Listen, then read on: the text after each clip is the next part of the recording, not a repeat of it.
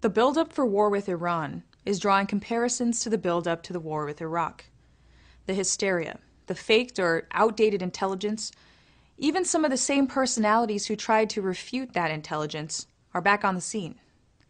Now war is already being posed in the British press as ready in time for Christmas, but we know it could just be a matter of days.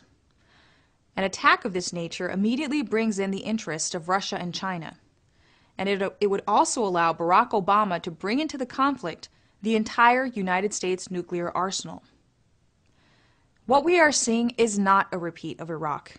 It is a push into high gear of the centuries-old British policy of perpetual war with the aim of reduction of populations across the planet.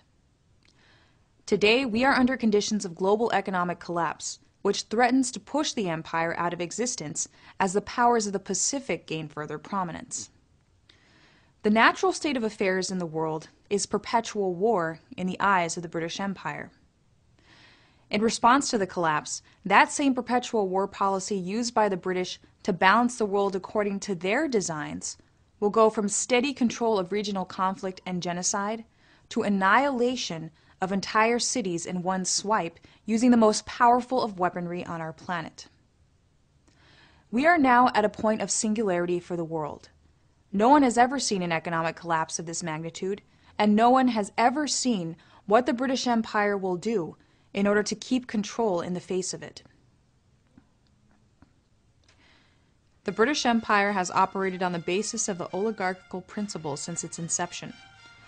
The empire's model, Rome, provided for it a blueprint for how an empire can successfully rule for 1,000 years, and Britain would be determined to advance beyond it. In the 18th century, after the 7 Years' War, the British East India Company faction came into predominant power on the British Isles. It would no longer be run by a traditional monarchy, but by a financier global corporation, which it was determined would even have the power to launch war free from the control of the king and his government. Under this model, all nations of the world were subordinate to the free-flowing capital of the empire. The British East India Company would be the system under which nations would be pitted against one another, populations eliminated, and slavery expanded in order to facilitate its growth. In 1770, it was revealed to the people of the colonies in British North America that over 10 million people in India had died in a single year. The mass death was the result of a famine induced by the British East India Company, which 5 years previously had been granted total governing control of the British territories in India. With word of this, and of the power shift that had occurred in Britain, the Americans launched their break through the American Revolution.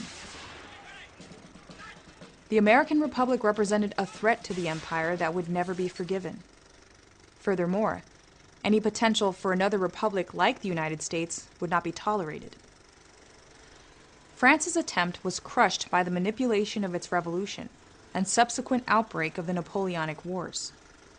Although Britain engaged in that war, she was conveniently at arm's length across the English Channel, impenetrable to invasion due to its enormous maritime strength, as the powers on the continent butchered one another, resulting in nearly 4 million deaths. Such a tactic of meddling from a safe distance would be conveniently deployed by the empire to this day. In the 19th century, the empire launched third-party wars of destabilization, which resulted in what we saw in the 1890s Balkans War. The most crucial effort for the British was the breakup of the United States. When that effort failed, Britain focused her sights on the destruction of Europe and the elimination of all rival empires. The process that ensued of perpetual war led into World War I.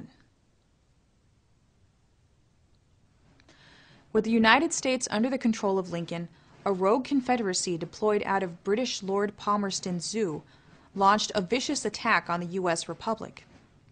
This proved an opportunity to bring the American colonies back into the fold of the empire. However, Britain conveniently positioned itself to allow supplies and funding to fuel the Confederacy, while again staying at an arm's length, allowing the Habsburgs, Napoleon III, and others to take the brunt of the Confederacy's loss. Britain, losing its chance in defeat, was still able to come out on top in Europe and manipulate the powers to set up another genocidal war. As those seeds of destruction were being sown, the U.S. made a fundamental breakthrough in the form of development of the vast interior of the United States continent. An advanced, internally developed nation meant the opposite of the British policy of genocide.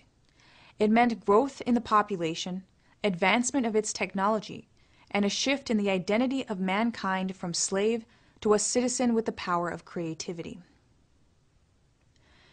In the decades following Lincoln's assassination, the world took a turn away from the progress made under the influence of the American system. As the empire looked on, her former colony had surpassed every nation in the world in manufacturing and internal development, including itself. Statesmen who had been inspired by the American experiment were removed from the international stage. In 1881, Alexander II, the initiator of the great network of railways in Russia, which were inspired by the American Transcontinental Railroad, was assassinated. 6 months later, in the United States, Republican President James Garfield was also assassinated. And in Europe, pro-American system Chancellor Otto von Bismarck, the one leader who understood the British strategy the most, was ousted from his position in 1890. At this point, no obstacle existed between the British and the Balkanization of the continent, which culminated in World War I. Under these conditions of political upheaval, the British Empire expanded her sphere of influence. While tirelessly promoting free trade and monetarism in one sphere, she shamelessly sponsored the rise of Marxism, anarchism, and terrorism in another. What all this activity was intended to yield was a world war that would generate the deaths of over 35 million people. The only thing that brought this to a standstill was the presidency of FDR, and the leadership provided against the next wave of British-sponsored genocide called World War II, which resulted in the deaths of over 60 million people. If Franklin D. Roosevelt had not been in the presidency, it is probable that the British intention for a globe limited to 1 billion people would be where we're at today. It wasn't until he died that the British resumed that process. Conventional history says that the British Empire ended after the war.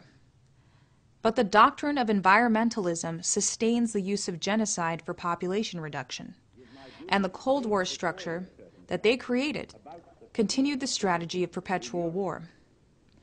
In essence, there is no change in the British intention since the 1700s, despite their name change to the Commonwealth. Churchill was used to promote global division during the Truman administration in creating enemies where there were once friends, sparking smaller regional wars effectively across the entire globe, all in the name of the Cold War. The creation of the Ark of Crisis in the Middle East armed those who today we call terrorists in order to fight the Soviet Union. After the Cold War, the Ark of Crisis was catapulted center stage into what is today our new Balkans.